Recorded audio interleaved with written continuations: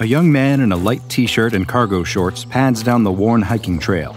It's a trail he's walked hundreds of times before, and as far as he knows, he'll get the opportunity to walk it a few hundred more. It's a smooth, even path, cutting through a lush forest on the edge of town, with plenty of nice benches and a few trash cans for dog walkers along the way. It has all the comforts a casual hiker can ask for. It's safe, familiar. He doesn't know why, but the young man feels like perhaps today is the time for a change. Maybe it's the subconscious will to avoid monotony, or the fact he read an article a few weeks back about how varying your routes is the best way to avoid being kidnapped. Whatever the reason, he stops for a moment to pull up his socks, takes a swig from his water bottle, and ventures out into the heart of the woods. Who can blame him, really? We all need a change sometimes, and it's not like this poor young man has any idea what's in store for him out there. His boots crunch on the undergrowth, small things skittering out from amongst the dry leaves and twigs.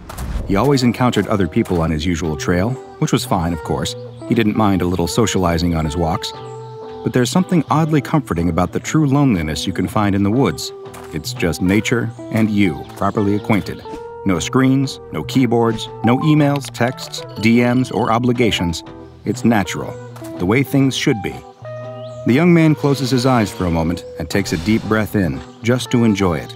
That beautiful, clean spring air. A pleasure money can't buy. When he opens his eyes, he notices something in the distance, even deeper in the forest than before. It's large and brilliant white. Some kind of structure. How strange, he thinks. There are no paths leading to this thing, whatever it is. How could it have been built? And why? Was it another one of those weird obelisks that appeared in the desert a couple of years before that he saw on the news? It's the most interesting little mystery he's experienced in a while, and nothing about it seems to be throwing up any overt red flags. What would be the harm in going a little deeper to check it out? The question would certainly stay with him if he never found out. As he approaches, he notices that it's a large cube made from some strange, glossy plastic. There are no gaps or rivets, no real signs of how the cube was constructed at all. The only thing differentiating any of the sides is a metal door on one of the faces. He circles the cube a couple of times just to see if he's missing anything. Nothing really appears out of the ordinary, other than the very existence of the cube itself. He looks over his shoulder before approaching the door. No cameras, nobody waiting in the bushes to jump him. Not yet, at least. He steps forward, takes an uneasy breath, and opens the front door. It's a slow, cautious motion. After all, he has no idea what could be waiting for him inside. For all he knew, the whole cube would be primed to explode, with the opening of the front door being the activation mechanism. But no. What surprises him most is how oddly mundane the inside is. He takes out his phone, turns on the flashlight, and shines it inside. It's just an empty room. Pretty much exactly what you'd expect the least imaginative person in the world to suggest is inside a big plastic cube in the woods. Two strange little things catch his eye, though. Two doors on the adjoining back walls of the cube, a door to each wall. That can't be right. Doubting his own memory, the young man steps out and circumnavigates the cube again. There are no apertures in the back walls of the cube, so the doors inside would just lead to nowhere. Perhaps it's some kind of unfinished construction project, he muses.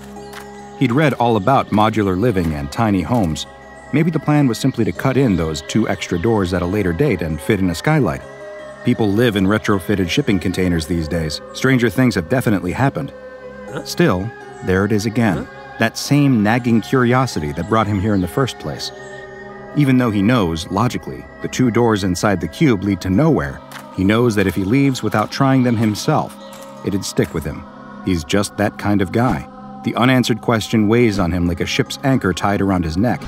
It's always better to just know.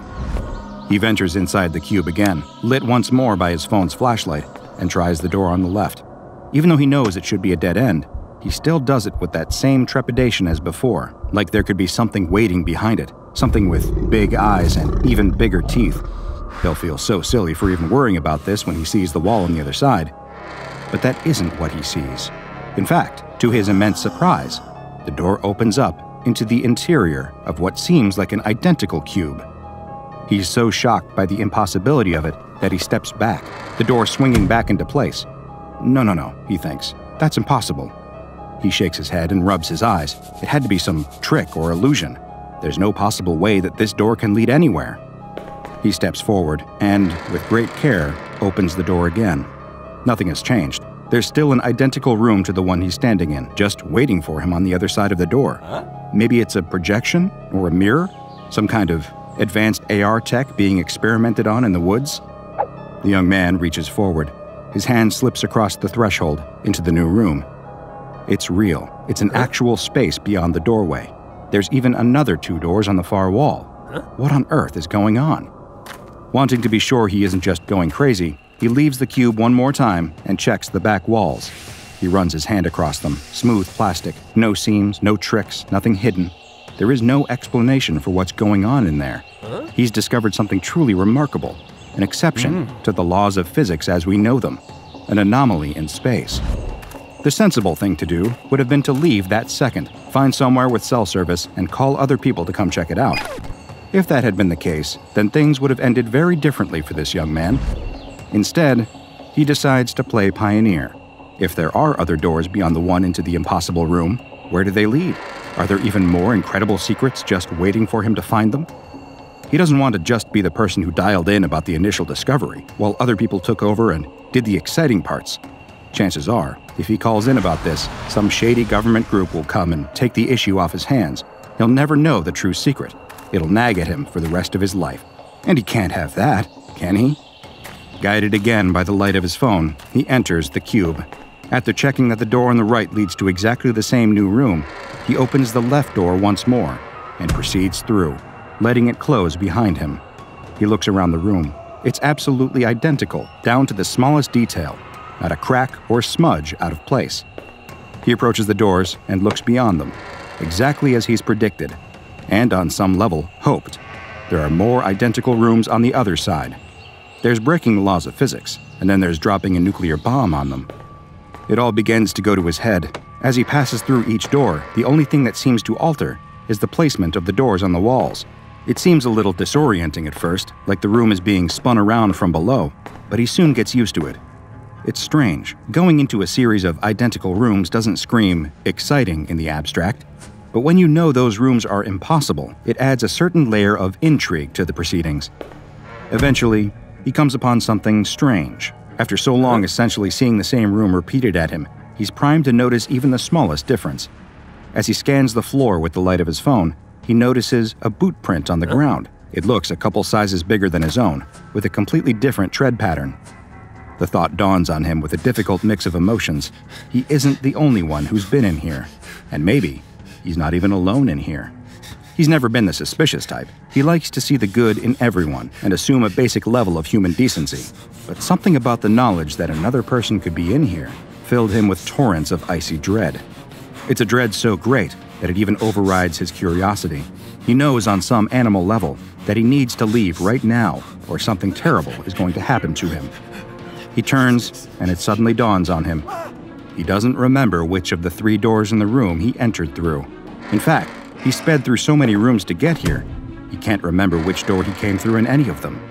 The cold, thrumming pulse of dread soon heats up into panic. He tries to regulate his breathing. He needs to approach the situation logically. But how do you apply logic to a situation that's completely beyond it? He picks a door after an intense session of eeny, meeny, miny, mo, and commits, heading through it into an identical room, and then another, and then another, and then another. He checks his phone, his only light source, and feels another spike of panic when he realizes just how low the batteries are.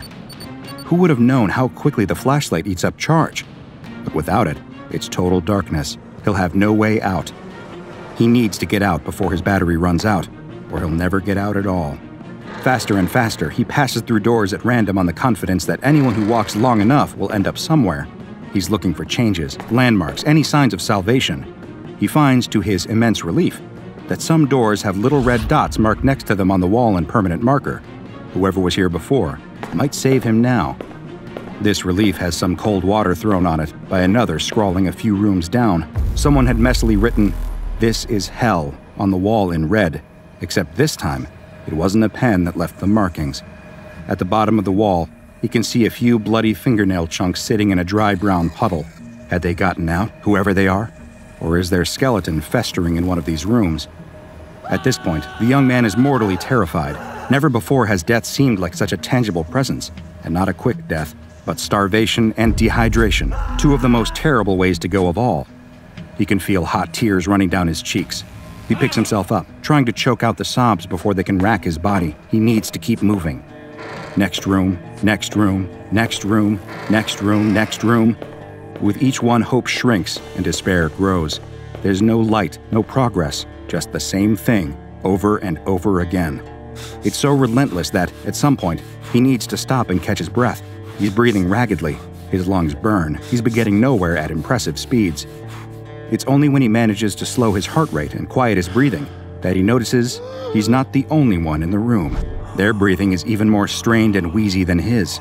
He turns slowly, almost paralyzed by fear, and turns the waning light of his phone into the corner of the room. There's a figure standing in the corner of the room. It's a person, but not the kind of person you ever want to run into. They're filthy and gaunt, with deep-set, wild eyes. Their mangled fingertips, nails broken off, are crusted over and red. Their teeth, which appear long thanks to recessed gums, chatter against each other. "I didn't ever think you'd find me," they say, voice a rattling whimper. "Have you come to help me out?" The young man doesn't know what to say. He's wrapped in a mix of pity and terror for the pitiful human being before him. How long had they been in here, just sitting in the dark, alone? The thought sickens him. "I'm sorry," the young man says without thinking. "I'm lost too." The stranger heaves a dry sob. "No, I'm sorry," the stranger says. "I'm just so hungry." Before the young man can say another word, the stranger is on him. They've got the strength of desperate insanity. Their bony, blood-stained hands clasp around the man's neck. The attack is so sudden, so shocking, so brutal. He screams and drops his phone. It tumbles to the ground and shatters. The horrors that happen next all transpire in the dark. The young man screams, but nobody with any interest in helping can hear him. Being trapped will do strange things to a person, but you don't need to tell anyone trapped in SCP-167 that. Also known as the Infinite Labyrinth, this anomaly is an absolute nightmare for anyone suffering from claustrophobia, the fear of enclosed spaces, which is not to say it shouldn't also be terrifying to pretty much everybody else. The anomaly doesn't look like much to the casual observer, perhaps a work of avant-garde art or a particularly unwelcoming public bathroom.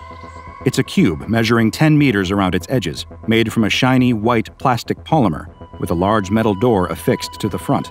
At face value, it seems to exhibit no anomalous spatial qualities, with the inner chamber having consistent internal dimensions with the outside. 2 of the 3 remaining walls in the chamber display a pair of identical metal doors. Despite logically leading back outside of the cube, both of these doors instead open up to identical rooms, each of which also have 2 doors. This goes on, to the best of our knowledge, in perpetuity. Studies indicate that this anomaly has been explored extensively by people in the past, due to a high number of markings and unusual items from a number of time periods being left inside. Religious idols circa 500 BCE, several treasure chests circa 1500 CE, and even several SCPs, the specifics of which I am sadly not at liberty to share here. The complexity of the labyrinth isn't the only thing creating a risk of being lost within. All signs point to the anomaly having non-Euclidean geometry. Multiple researchers sent into SCP-167, each attached to the opening with a lifeline to prevent them getting lost, found that their experience getting to the same point involved passing through a number of vastly different rooms. It is currently unknown what causes these spatial distortions. Foundation researchers are extremely curious about potential connections to SCP-184, an object also known as the Architect, which causes notable spatial distortions inside any building wherein it is placed. Cross-tests between the 2 anomalies are currently pending approval from the O5 Council. Because the anomaly appears largely benign, one researcher even pitched using 167 as temporary storage space for low-risk anomalies. However, just because an anomaly is typically benign doesn't mean terrible accidents can't happen when the proper safety precautions aren't followed. The following note on the file from lead researcher Dr. Klein illustrates one notable incident of a tragedy as a result of lax safety procedures. As most of you are aware, an SCP Foundation senior researcher was videotaped entering SCP-167 several days ago without the requisite ball of twine, and he has not yet returned. His ultimate fate is unknown, but the search teams have turned up nothing. Let this be a reminder to all of you just how easy it could be to get lost in there if you don't utilize some method of marking your path. If I find that any other researcher has disobeyed the safety regulations and entered without a ball of twine, no matter how far deep they intend to go, they will find themselves being transferred to another facility for researching Keter-class SCPs, where they should have ample motivation to learn to follow safety regulations quite quickly. Signed, Dr. Klein. Because of its lack of sentience and static nature, SCP-167 has been given the Safe Object class. It has been removed from the forest and is kept in a padlocked room within Research Command 06, and anyone who seeks to conduct explorations into the interior of the anomaly must obtain permission from a relevant member of personnel with clearance level 3 or above. And remember, no matter where you're going, whether that be into the local forest or an anomalous cube, you're heading for disaster if you haven't planned how you're getting back. Now go and watch another entry from the files of DrBob, like SCP-1051, Nevadan Extraterrestrial, for another anomalous location that you'd do anything to avoid getting trapped in. And make sure you subscribe and turn on notifications so you don't miss a single anomaly as we delve further and further into the SCP Foundation's classified archives.